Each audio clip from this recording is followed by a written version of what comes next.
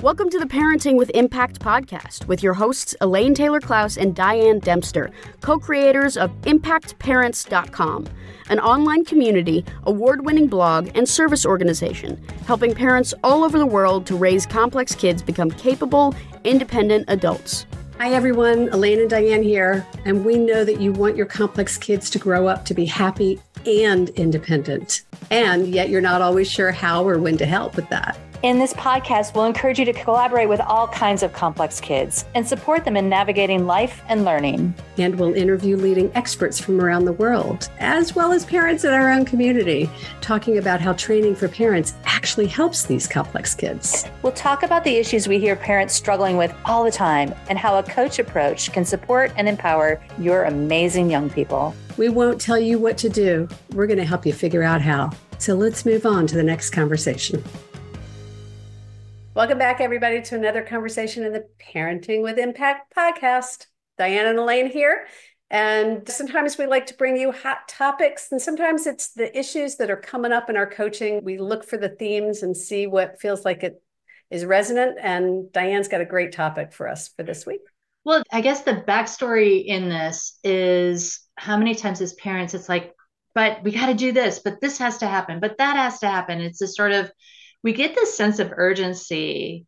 This came up a lot at the end of school season where it's like, okay, I get that my kid's having a hard time. I get that my kid has executive function challenges, but there are 14 missing assignments and they have to be in by Saturday night. What do I, it's like this sort of, there's this sense of urgency that creates and actually shifts us energetically out of what I would call creative problem solving, which is what we want to be in all the time when we're working with our kids and their challenges is, okay, my kid's having a hard time turning in their assignments. My kid's having a hard time getting up to get out the door to their job, and they're going to lose their job if they don't get out the door. I had another client whose kid is taking an online class this summer, and the kid was sleeping in and not going to school. And it's like this sort of, but they have to pass this class because the classes, I've made an investment. And if they don't pass, they're going to, it's this sort of, you can just feel the energy that happens. And I don't know if you see this in your groups, but I'll catch a parent and they'll be like, but it's like this, where you can just feel the escalation of urgency in their tone, in their body. And it happens to all of us because sometimes it feels like there's either a time crunch or there is a sense of urgency or something like that. And it makes it hard for us to be really as clever and creative as we need to be able to help our kids effectively. Yeah. Well, what's coming up for me as you're saying this is what you're describing as an attachment, right? It's a deep attachment to the outcome. It's a focus on the task rather than the relationship, and an attachment to the outcome of how something has to be. Right. And when our kids are little, we need to be attached to the outcome because we want to help. That there are things that they need to learn, right? But as they start getting older, if we're so attached to the outcome, we're actually preventing them, robbing them of the opportunity to learn through their own approach and method and process, right? And I like that you added that, because that sense of urgency, they've got to learn this. That's how common is that. It's like this sort of, oh my gosh, they're getting older. They haven't learned this yet. They've got to learn this, right? And but if we're attached to the outcome and we're holding the agenda, they're not learning anything.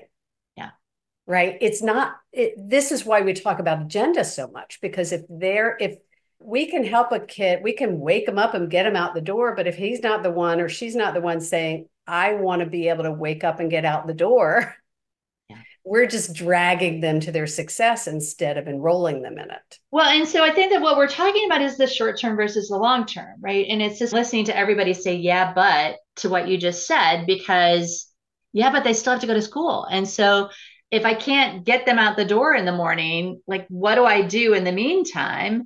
And that's really what I want to invite us to is this is a process, helping them figure out how to get out the door in the morning, helping them to get buy-in for getting out the door in the morning is not something that happens overnight. And if we're attached to the outcome and freaking out that they're not going to make it to school today, we're going to be in a less we're going to actually, honestly, we're going to be in the animal part of our brain going fight or flight. I got to fix this. This has to change right now. How do we get this done? right? Well, it's that difference between ownership and scaffolding, right? Like when we're working with parents, when I think about coaching groups for the parents of teens, the parents of young adults, right? It's always about what are we working on next? What are they working on next? And there are going to be times where you're going to scaffold and getting them out the door because they're so busy worried about getting their homework done. And that's what they're taking aim on and focusing on right now. And so it may make sense to scaffold them to get them out the door. If what they're taking aim on is getting out the door, then it's got a different kind of approach and accountability. So there's something here about knowing when we're in scaffold mode or support mode, right? And they're working on something else, or when we're supporting them in their ownership of something. And both of those are problem solving modes, right? And so go back to what the initial thing is. Once you are in problem solving mode, you can figure out, am I going to scaffold this? Am I teaching the skill? What's my next baby step? What's my next, how do I move the situation forward instead of, oh my gosh, I got to fix this and I got to fix this now. And so I think that's the call here is, how do you begin to notice when you're in, oh my gosh, this has to change. I have to change this. I'm the only one that can do this. They're never going to do this. All that, like I have a teacher who calls it disaster mind, right? We call it catastrophizing. So when you notice that disaster mind or that catastrophizing shows up, or you notice that your body starts to get more anxious, it's like, oh my gosh, like I can just feel myself sitting up and tightening my neck and like all those things that happen when we get into that sense of urgency. I want to tell you, you don't have access to your full capacity as a human if you're in that space. All you're going to do is like fight or flight in that moment. Right. So I'm smiling as I'm hearing you say it, because when I was doing a podcast episode with Rosalind Wiseman, who does a lot of work on empowerment. She works with students empowerment. She's the one who wrote Mean Girls, mm-hmm. Babies and Wannabes. And she was talking about the kind of how important it is for we parents to get ourselves out of the way and to manage our own anxiety, which we talk about all the time. Yeah. And the two examples she used, one was catastrophizing, and the other, and I love this term, is what she said, when we adults are having a self-righteous temper tantrum. Isn't that great? So yeah. Part of what we're talking about is the self-righteous temper tantrum is the piece of it, because that's the yeah, but that's justifying our reactive behavior. Because he was giving an example when you go into the schools and you're going to school them or teach them or whatever, but it doesn't really matter what the scenario is. If you're so sure you're right, but there's a chicken and an egg thing that goes on here, because what you're describing is a dysregulated response. Whether I'm going in self-righteous mode or I'm going in oh, the sky is falling mode, right? Either of those, I have to go back and go, wait a second. There's some fear or emotion or overwhelm, or there's something that's underneath that self-righteous reaction, because self-righteous behavior is a fight or flight-ish response. Exactly. No, that's what, the whole thing was about, we have to get ourselves out of the way. And those were the two key examples she used to show how we tend to step in the way. Yeah. And so when you apply that to what we're talking about here, right, which is we can't problem solve if we're in a reactive place. And yet when we are feeling reactive, we feel like we have to solve the problem. It's the quintessential paradox. Yes. Okay. So let's take a break and come back and tell people what to do about it. Hi, it's Elaine. And if you like this podcast, you'll love our coach approach. Whether you're a parent looking for support or a professional supporting families, we invite you to download a free guide with 12 key coaching tools at impactparents.com/gift. You can begin using a coach approach to help kids become more independent or improve all of your conversations at work and at home. That's impactparents.com/gift. Okay, welcome back, everybody. This is the Parenting with Impact podcast, and we are talking about this paradox we just identified. The quintessential, I love what you said. Can you say it again? Quintessential parenting paradox is that we can't problem solve when we are urgently needing to solve a problem, and yet when we're urgently needing to solve a problem, well, I don't know how I said You it, but said when you can't solve a problem when you're in reactive mode, but when you're in reactive mode, you feel like you have to solve the problem. that's it. Yes, there's an urgency to solve the problem, right? And so just that truth and knowing that, right? It's just, we always teach commit to calm. This is what committing to calm means. It doesn't mean you're calm all the time, but it means, okay, wait, maybe I'm not my best self when I'm feeling this sense of urgency, this sense of reactivity, this sense of, right? So, well, it's that notion of being responsive versus reactive. Mm-hmm. Right? That's really what we're talking about, is that when we are in a reaction mode, we're not going to be problem solving from our highest, best self or brain. We have to slow ourselves down, reclaim the brain in order to be able to respond thoughtfully. Is that fair? Right, right. And so that's the first step, right? So we go back to the trigger model. We talk, I don't know what episode that is, but let's connect back to the episode on the trigger model. But part of it is just even noticing, whoa, wait a second, I'm in hypervigilance, I'm in reactivity, I'm in got to make this happen, whatever it is for you, right? We all have different flavors of it. Hopefully you all are getting a feel for what it's like in your brain and your body. Take a minute and think about it if you haven't. But it's noticing when you're there and going, okay, wait, is this a time to react or is this a time to respond? If you can create that space. And if you can't create that space, to like stop what you're doing. It's like when your kid is having a meltdown. You stop what you're doing, you calm yourself down, and then you say, is this time to respond? And you focus on the meltdown instead of whatever the other. Exactly. So it's the meltdown in your head, right? It's just, if you can calm yourself down, great. If you can't, then focus on calming down rather than focus on responding versus reacting. So what just came up, Diane, is I was coaching a client of mine, not around parenting, around business issues. And he was talking about this issue, and we were looking at how do you pause and take the beat before being reactive, right? So that you're not reactive, so that you're able to respond to the dynamic. And the irony is that we were actually using the example of how does he learn to do that as a parent with a child on the autism spectrum to be able to apply that to his work in a business realm as a leader in a business environment. Right. But the exercise was the same, was what are the things that we can do to slow ourselves down, to take the beat, to remind ourselves to pause before we. The tool that I love to teach is if you do it all the time, you'll do it when you need it. Yeah, that's why I taught pregnancy yoga.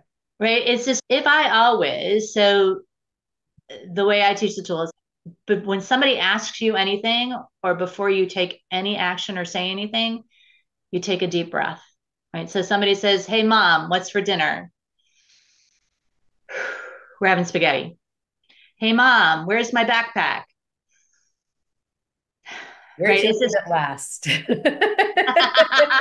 It's not easy, but that's one tool. Like it's just sort of, and again, it's part of this is awareness and slowing yourself down enough. And when you get anxious, when you get frustrated, when you get overwhelmed, your brain literally speeds up. And so it makes it hard. And so sometimes it's just consciously going, how do I spend today at a lower level of revolutions and notice when I'm spun up? I mean, that's what I have to do is, okay, how do I I'm starting to spin up. How do I stay back down again? So what's striking me, and I don't know if we've ever done a podcast episode about pause, but when we started coaching, I know it was one of the first probably parent tips we ever did, but a foundational piece to coaching, we're all about bringing coaching skills to parents, right? And I don't know how much we talk about this. A foundational piece of coaching is to notice the pause, to honor the pause, to create pause, right? It's about pausing to allow for reflection, for awareness. I was teaching a class yesterday and I was coaching in front of, what's that? Like a group of coaches? No, I was teaching a group of people who were becoming coaches and I was coaching in front of them. And there was one point the person got really emotional and I just waited. Right. You know how we do. It's like you just wait and you just wait. And somebody types in the chat, how long do you wait before you say something? And it's this sort of, that's the discipline. It's this sort of a piece of strength. You wait in this instance, you wait until you notice the body shift, right? In this instance, that's what I said. I watched her body shift. So I knew that she was like in a place where she could hear the next question. It's the same sort of thing for you. It's like, how long do you wait? How long is the pause? You wait until your body shifts that you go, okay, wait, I'm not revved up. I'm relaxed enough to choose to respond versus react. But you have to do that from a place of awareness. You've got that. One of the hardest things about coaching and parenting is staying with things that are hard. Mm-hmm.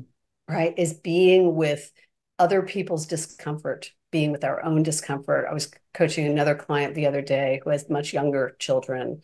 And it was about, you're not going to teach this kid emotional self-regulation if you are rescuing them because it's too uncomfortable for you when they're upset. Well, and that's the uncomfortable for you is probably a reactive response, right? I can't handle it. This a client I had yesterday was fighting in her head over her young adult success in a class. This kid has to succeed in this class. They have to pass. They have to do this with, okay, maybe part of what they need to do is struggle with this a little bit, right? And trying to figure out, how do I balance those two? And how do I decide when to do what?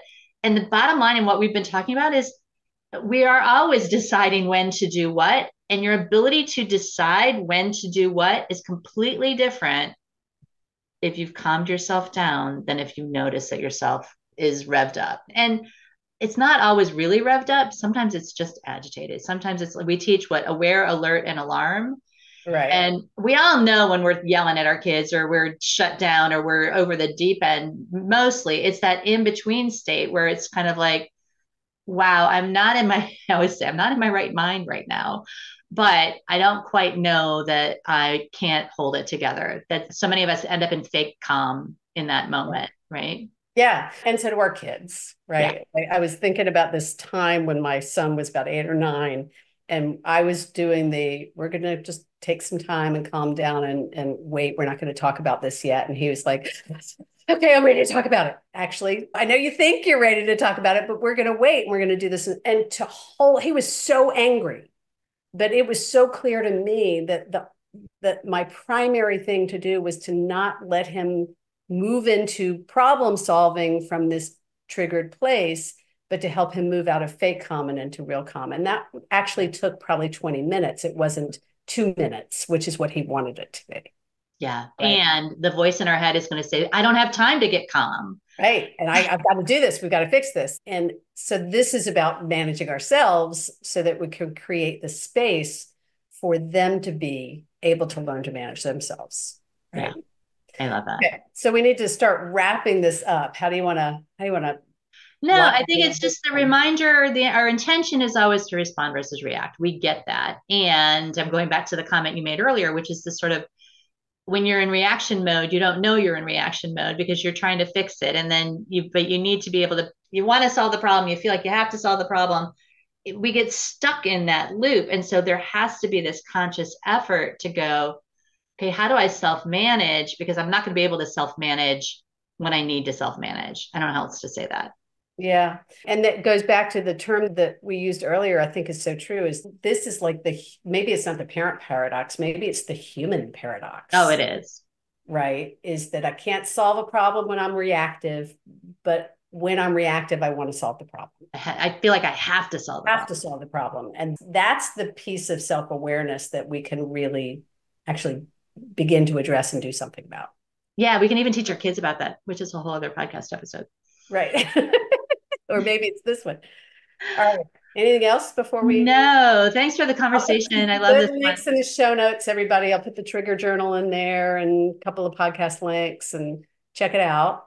Anything else? No, thanks for listening. Thanks for, as always, for what you're doing for yourself and for your kids. At the end of the day, you make the difference. Huge difference. Take care, everybody. You've been listening to the Parenting with Impact podcast with Elaine and Diane. For more information on the Impact Parents community or to join Sanity School for Parents, please visit impactparents.com. If you like what you've heard, please share this podcast with friends who need similar guidance and subscribe wherever you listen to podcasts. For the essentials of Elaine and Diane's coach approach to parenting, download a free tip sheet at impactparents.com/podcast. Behavior therapy training for parents is actually recommended as a first-line treatment for complex kids. For information about Sanity School, our training program for parents or teachers, which has helped thousands of families around the globe, visit impactparents.com/sanityschool.